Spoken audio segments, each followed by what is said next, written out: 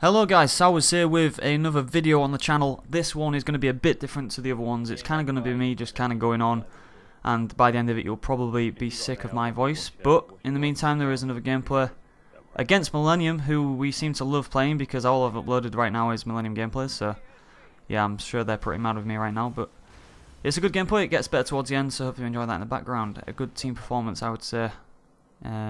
Anyway, so like I said, this video, as you can tell by the title, is a bit more me just ranting, and I wanted to talk about the recent kind of influx of videos and, you know, the feeling that Call of Duty eSports is going to die and it's going to be, in a year's time, that Call of Duty will be dead and all this good stuff because of all these other games that are coming out. And so what I wanted to do is kind of talk about how things have gone in the past and how I think if certain things aren't implemented in the game, how I think things will go.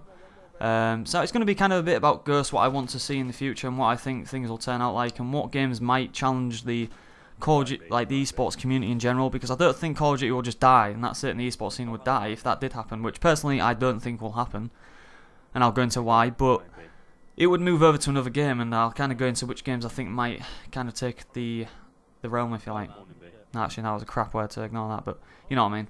Anyway, so Call of Duty eSports, people are saying because Infinity Ward aren't putting these features in and the game modes are terrible, that, you know, I kind of said in my last video that it needs things to keep the game fresh and keep going, because at the moment, you know, there was a Gfinity tournament last night with Blitzing, and we lost to SK Game in my team that was doing it on a Blitz on Sovereign, and I literally was sick for about 3 hours after because that's how bad that game was, and so was my team, so it was dreadful, and it kind of made me think, you know what, if Blitz is played competitively, can this game really last? Because it really is. On some maps, it's not too bad. I'd say 2 maps I've played it on where I thought, hang on, this is bearable. Like I can pretty much, you know, play this without stabbing myself repeatedly. That's kind of the point I'm at with it. That it's bearable. But what's the point in playing a game type that's bearable? We want to be playing game types that are fun, good to watch, good to play. And so I can understand why people are making these videos. You know, Call of Duty eSports is going to die if these things don't come in. Because I played Blitz, you know, and I just thought to myself, what is going on with this game type? And if it stays in the rules, you know, personally I think it needs a lot of modifications, like I said in my last video. I won't go into that too much. But what I wanted to say here is that in the past, obviously I've been around since CoD 4, so, you know, some of you might know that if you've been on my channel since then. It's about 5 years now. And there's always been games that have come and gone that have almost taken over the Call of Duty esports scene, because the scene used to be a lot smaller than what it is today.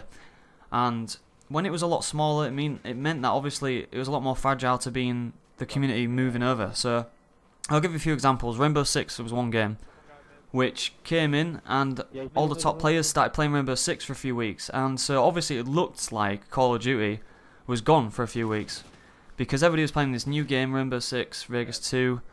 But then after a few weeks, everybody realised, hang on, you know, when we started playing Call of Duty again, this game is actually so much smoother, so much more competitive, and just better in general. So that was a game really where the hype of the new game meant that everybody started playing it, and eventually when the hype died down, you kind of have a more realistic view on the game. So you kind of, when a new game comes out, you play it, you think, oh, it's a new game, this is fun. But then after a few weeks, you get that hype dies down, so you look at it more realistically, and you kind of realise that Call of Duty was a better game. That's what happened. Then there was other games like Halo, for example, which was the main one which kind of a lot of players wanted to switch to, and that was me included. Halo used to be huge. It was bigger than Call of Duty in the MLG days, about 3 or 4 years ago. And when Halo Reach came out, that was one big title that almost, you know, kind of, if that was a really, really strong title, like as good as Halo 3 and Halo 2, I seriously do think Halo Reach could have taken a lot of Call of Duty players.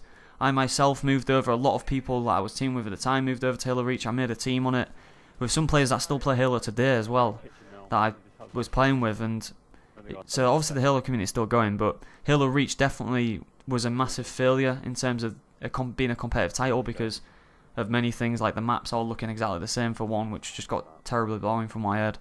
But that was another case where people moved over for a few weeks, people tried out, and then we went back to Call of Duty and realised, hang on, the COD's actually, you know, a really good game. And the thing with military shooters is they're always going to be massively popular as well, you know, like Halo, it's got a big fan base, but Call of Duty is, you know, pretty much the biggest game in the world, right, with GTA. So there's always going to be people there coming through into the scene, whereas Halo didn't really have that, and I think that's probably why it died off. But that's one thing with Call of Duty that's it's always going to have over a lot of these games, is it's got such a huge fan base and such a huge amount of players that there's always resources of people to kind of come into the esports scene. So that's one reason why Call of Duty, I think, will probably survive this whole thing, even if Infinity Ward don't update the game. But my point is, from those past titles, is that unless the titles that I'm going to talk about in a minute are as smooth as CoD, as good to play, you know, in terms of consistent online, good maps, good game modes. I mean, let's go through a few of the titles here, right? So there's Titanfall. In fact, no, let's be honest, it's pretty much Titanfall everybody's looking at right now. If Titanfall comes out in March, and Call of Duty Ghosts is exactly the same game as it is right now, then I think Titanfall has a really strong chance of taking over the CoD community. Because there's no way I think we can play Domination and S&D only for a year. And it's not as good to watch as Black Ops 2. Don't get me wrong, I really love Ghosts, the way it feels, the way, you know, the guns are and stuff like that. I actually really enjoy playing it. But without the right game modes, it's not competitive. And I honestly think that if game modes are not added by Infinity Ward and Titanfall releases, and from what I've heard, Titanfall is just as smooth as CoD, just as fast paced, if not more fun. It kind of takes the best out of Halo, CoD and Battlefield, so I'm told. And if Titanfall really does live up to that hype, because don't forget it's made by the Call of Duty 4 developers as well, which is another good sign, because they kept things simple, they didn't overcomplicate things, and they obviously made one of the best, probably, you know, the best Call of Duty, in my opinion, the best Call of Duty that I've played.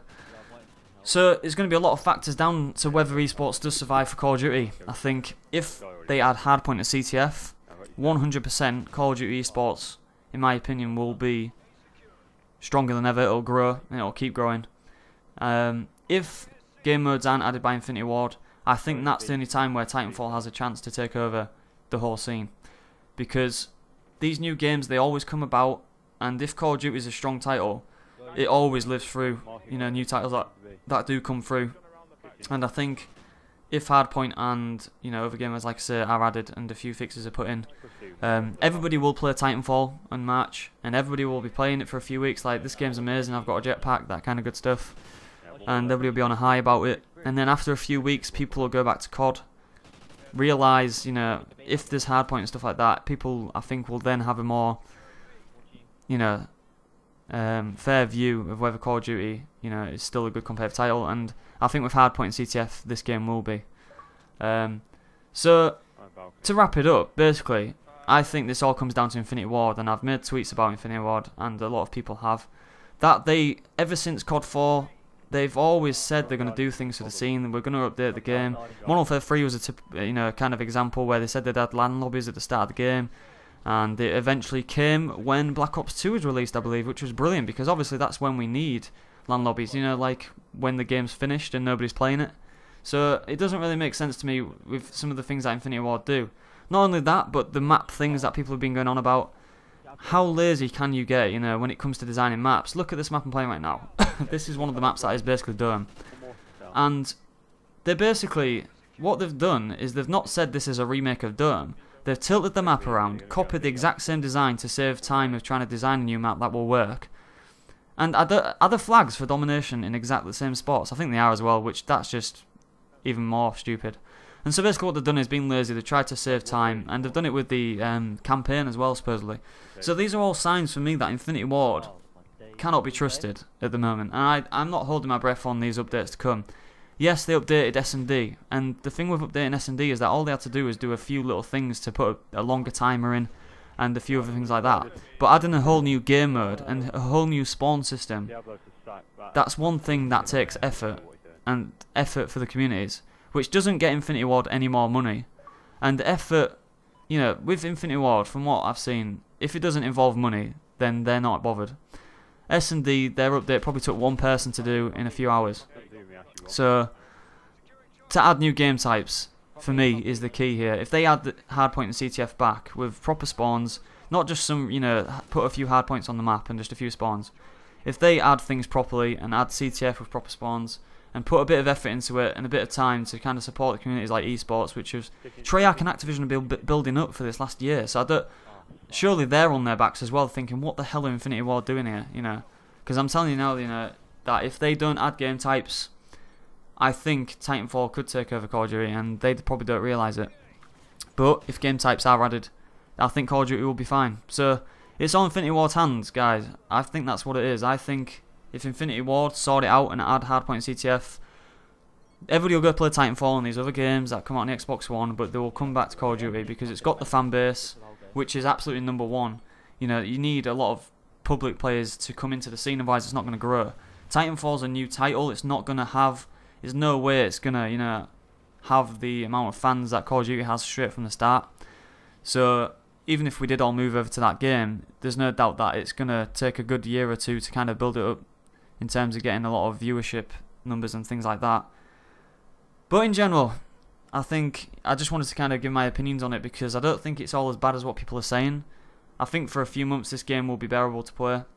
But Infinity Ward, if they don't add certain things to the game, then I really do fear for Call of Duty, and that's not a bad thing, you know. I'm really looking forward to Titanfall, and I really hope it's as smooth and as well built as Call of Duty is, because that's the one thing that Call of Duty has over every other game, is that how smooth it is, how well built it is. And you play, you know, Battlefield and Rainbow, and they're just not the same as Call of Duty. They look the same, you know, when you're watching the gameplay, but when it's in your hands, the control, and you play it, you know, it's so smooth compared to every other game. So I hope Titanfall has that, and if it does, I seriously think it could be an amazing title, and we'll see. If Infinity Ward don't sort their act out, then Activision and Treyarch will be majorly disappointed when they see the whole scene move over to Titanfall. I really do think that's what could happen if the game types are added. But if the game types are added, I think Call of Duty will stay strong and will dominate for this year, and then obviously it will go back into the hands of Treyarch, who will no doubt put a lot of effort into the scene. David Von der Haar is a god, so no doubt he will save us all. Anyway, if you guys listen to this whole video, I really appreciate that. I kind of rambled on, but I just wanted to drop my thoughts there because, you know, I've obviously been in the scene for a while now, and I've seen a lot of these kind of things happen in the past.